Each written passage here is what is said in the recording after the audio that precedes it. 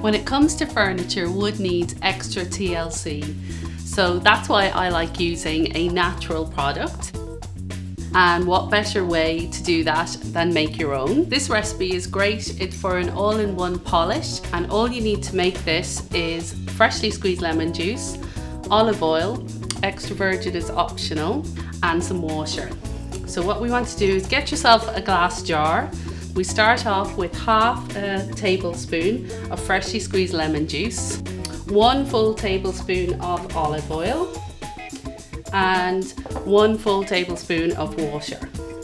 So we pop that into the jar, seal it, and then give it a little shake, and you're ready to go. So before you use it, I definitely recommend that you test it in an inconspicuous area, and make sure to add a label so you know what's in the jar. You're not going to be putting it on your toast in the morning.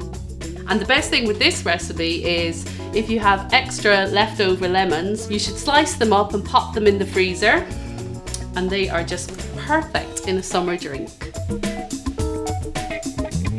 To apply, just dip your cloth into the polish and rub it in gently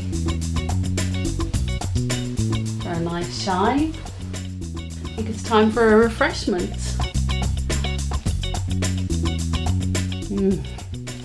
Better not forget my coaster.